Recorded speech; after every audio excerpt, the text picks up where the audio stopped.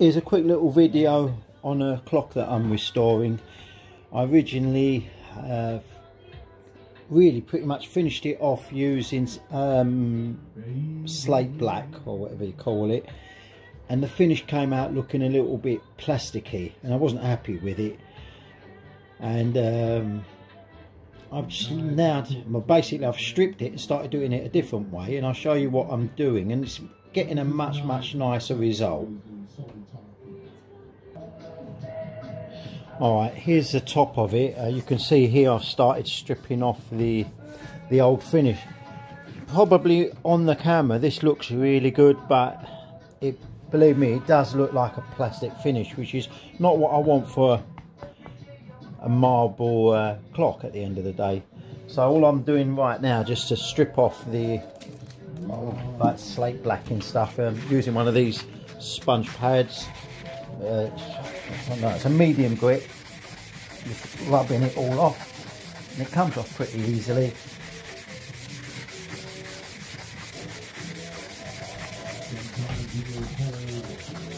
You're getting it right back to the slate itself. Leaves a dull finish to begin with. What I'll do is wipe it off, use a heat gun, and that'll show me where I've missed. I can go back to that again.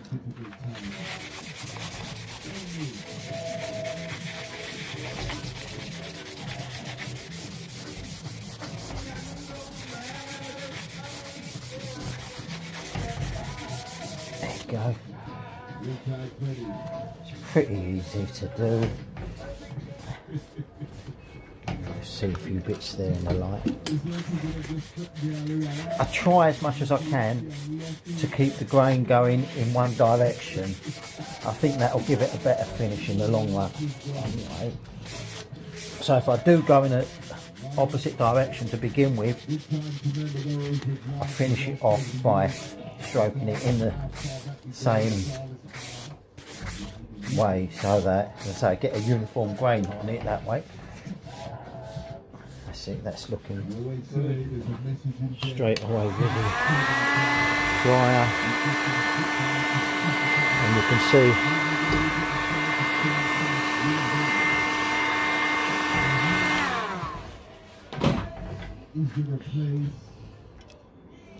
just close up on that a little bit.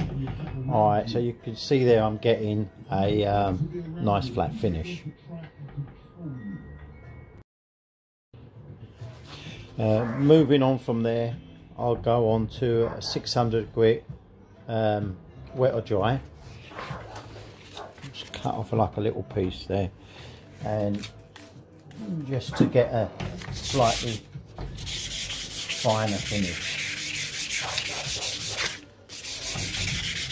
Doesn't need much.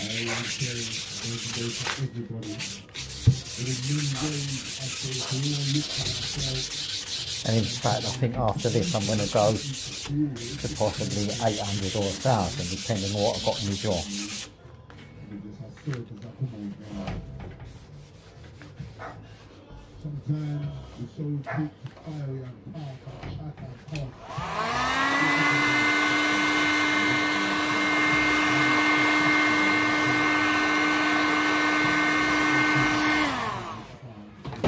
I can see from here that's already becoming a nicer finish.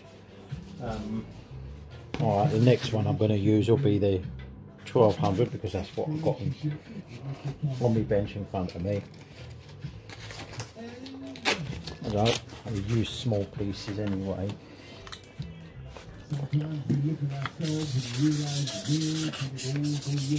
This is a much finer cut, but it is cutting because I can see it's going milky as I'm doing it.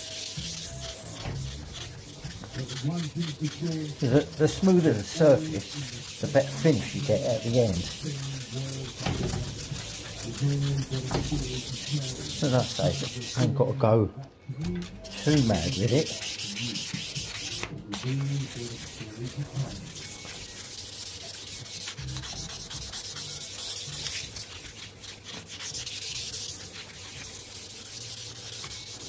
It's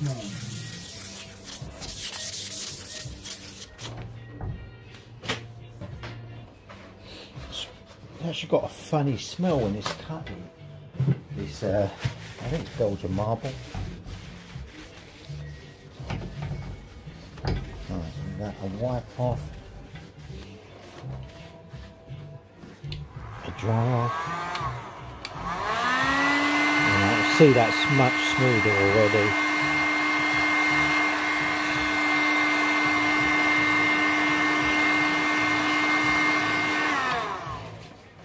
I'm just doing this bit here just to show you what how I'm achieving my results. So the next thing I'm going to use is shoe polish, and just an old rag.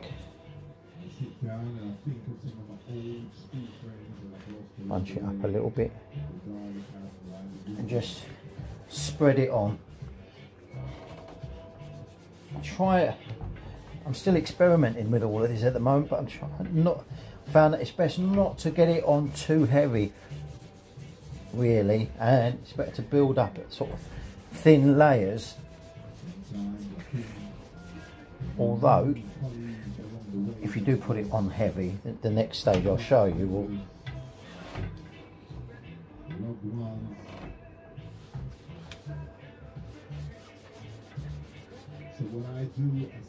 show you how to get away with it, and try and get into all like the little cracks and things as well.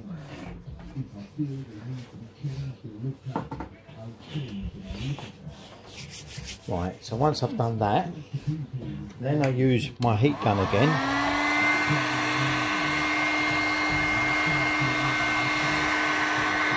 And basically what I'm doing is I'm heating up the wax until it begins to shine.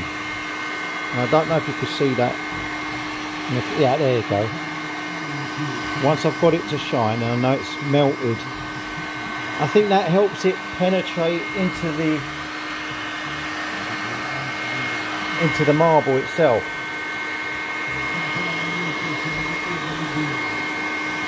Because I did try it without heating it up, and it just pretty much was wiping off whatever I was putting on, but with this method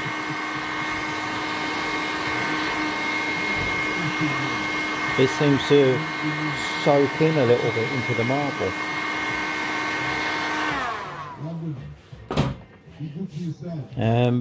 I'll give that like a couple of minutes or so to sort of go off a little bit, and then polish it. Come back to that. It's actually been about a minute. Not that long. Just long enough for the wax to go dull again. I'm just using a bit of paper towel. Again, I've tried cloth and other things, but paper towel seems to work out really well. And I'll begin like the polishing process. So when you're polishing it, you can see areas where too much wax has gone on. It's really not even shining it. So what I do in these cases are, see, you're not really seeing the full picture there, but what I'll do there is where I see that perhaps the wax is a bit too heavy, I reheat it, soften the wax a little bit again,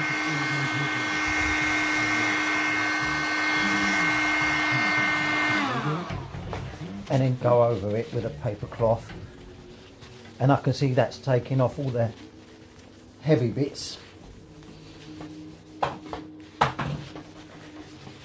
Now that's started looking better, and now what I'll do again is give it another light coating.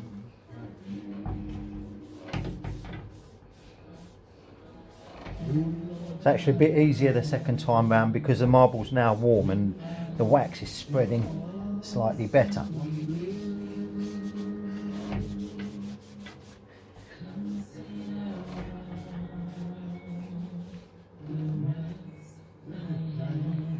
Should have spent a bit more time in some of these little cracks, but just for the purpose of this video, just to show you how I get finish. Let me see if I can just go straight over that. Polished. That's it. Yeah, it's coming up nicely.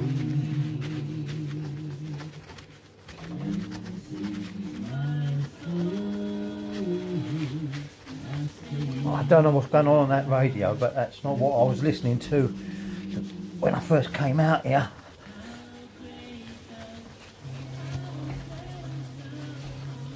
Anyway, that's it's hard to tell with the camera, but I can tell you it's like a really nice satin finish, which is what you want for this black marble. You don't want it over glossy, because it, as I say, it does give it that sort of plastic fake look. It's got just a nice satin sheen. Would I go over this bit again? Perhaps. The other good thing about this method, what I found, is where you get bleaching on the black marble, which is quite common with these old clocks. I forget, it's like 120, 140 odd years old. You can go over it with a boot polish and the heat 2 or 3 times, and it actually absorbs into the bleaching of the marble and turns it black again. So this is the best method I've found so far. Probably not perfect, and if anyone else has got any better ways of doing this, please let me know in the comments below. And just a close-up of the finished boot polished version versus the slate black, which as I say, looks a bit tacky really, whereas that just looks smart. My quick tutorial on how to polish marble. As I say, if anyone's got any better ways of doing it, do let me know. I am interested. I just made this way up by myself. I knew boot polish was meant to be good, but it didn't work great for me until I decided to melt it onto the marble. The next thing I've got to do is fill in the engravings, and that's something which I'm really not good at. I've done it a couple of times before.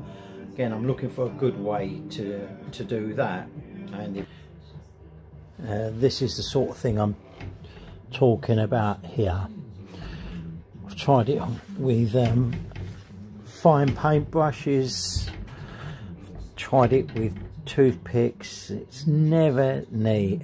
If I had my way, I'd sort of blob it on and just sort of wipe off the excess, but they're not, the engravings aren't deep enough for me to do that. And well, when I did do it before, it was smearing onto the black and not coming off. I've tried water paint or a acrylic based paint, and I've also tried an enamel as well, and still I've yet to find a way I'm really happy with. So as I say, if anyone's got any clues on how to do this in a nice and neat way, do leave me a comment below.